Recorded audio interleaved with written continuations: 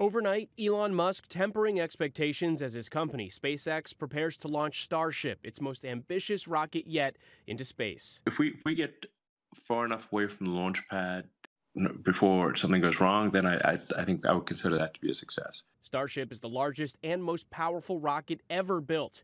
In a Twitter discussion Sunday, Musk noted the challenges that go along with putting the nearly 400-foot tall vehicle into space. Got 33 engines on the booster, got 6 engines on the upper stage of the ship.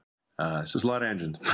It's like having a box of grenades, really big grenades. If all goes perfectly, Starship will launch from Texas and minutes later will leave the atmosphere before completing a partial lap of the planet and splashing down near Hawaii. Should all of that happen, it would be a resounding success, considering Musk is just hoping the rocket won't explode on the launch pad. It would take us probably several months to rebuild the launch pad if we melt it.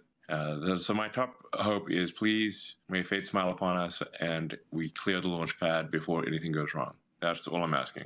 Musk has a lot riding on Starship. SpaceX has a multi-billion-dollar contract with NASA, which has selected a variation of Starship for use in a moon landing set for 2025. But Musk has even more ambitious goals. So we've got an arduous, 2 or 3 years ahead of us with probably, many bumps on the road.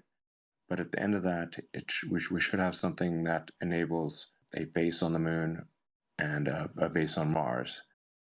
Unlike many previous launches, the company is not trying to recover parts of the spacecraft or even the booster. In this case, it wants the rocket stages to sink to the bottom of the ocean so that no one can retrieve the technology. Hi, everyone. George Stephanopoulos here. Thanks for checking out the ABC News YouTube channel. If you'd like to get more videos, show highlights, and watch live event coverage, click on the right over here to subscribe to our channel. And don't forget to download the ABC News app for breaking news alerts. Thanks for watching.